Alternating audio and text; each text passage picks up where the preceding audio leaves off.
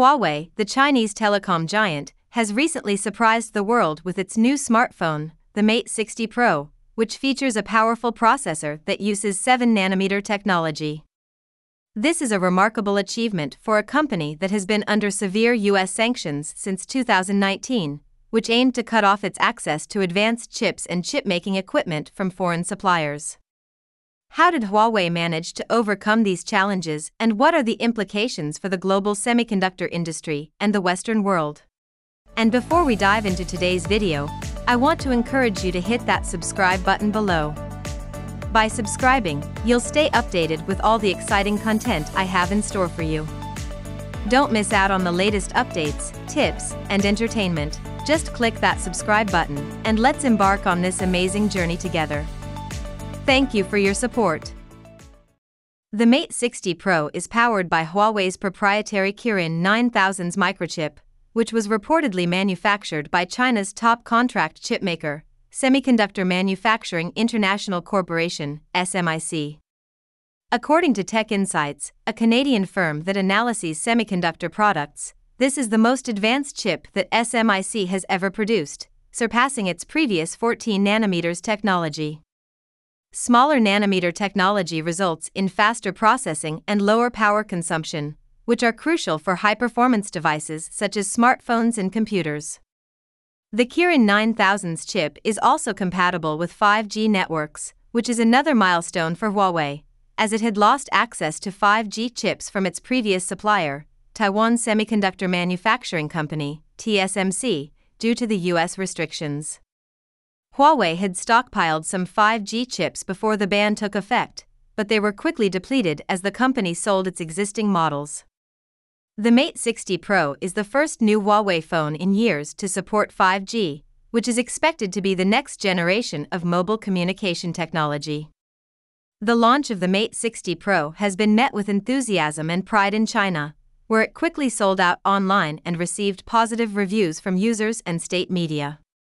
The Global Times, a state-backed tabloid, hailed it as evidence that the US had failed to curb China's microchip development and that Huawei had risen from the ashes. The phone also attracted attention from international media and analysts, who wondered how Huawei had managed to achieve such a breakthrough despite the sanctions. One possible explanation is that Huawei had secretly developed its own chip design tools to replace those from US-led companies such as Cadence Design Systems and Synopsys, which it could no longer use due to the ban.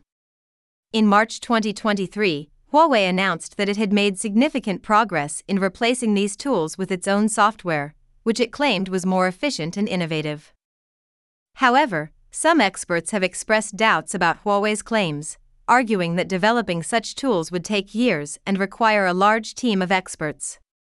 Another possibility is that SMIC had somehow obtained access to advanced chip-making equipment from foreign sources, such as Dutch company ASML, which produces extreme ultraviolet EUV lithography machines that are essential for producing 7nm chips.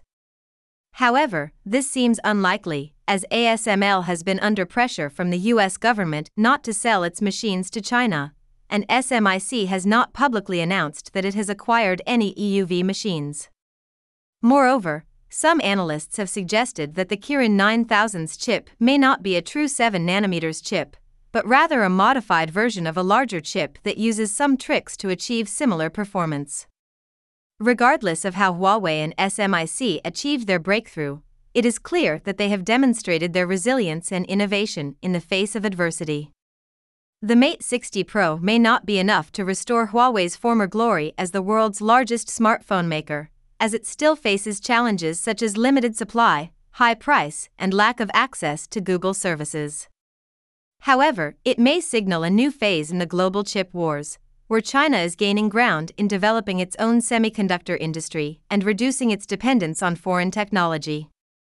This could have significant implications for the Western world, especially for the US, which has been trying to maintain its technological edge over China by restricting its access to advanced chips and chip-making technology. The US has argued that these measures are necessary to protect its national security interests and prevent China from using these chips for military purposes.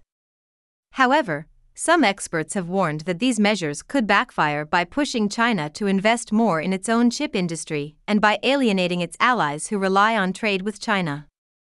The Mate 60 Pro may not be a game changer for Huawei or for China's chip industry, but it is certainly a wake-up call for the Western world.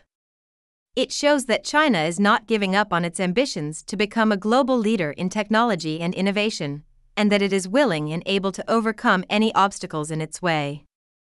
The Western world should not underestimate China's capabilities or intentions, but rather engage with it in a constructive and cooperative way to ensure a fair and stable global market for semiconductors and other technologies. Thank you so much for watching. If you enjoyed this video, don't forget to show your support by subscribing, sharing, leaving a comment, and giving it a thumbs up. Your engagement means a lot to me, and it helps the channel grow. Stay tuned for more exciting content, and I'll see you in the next video.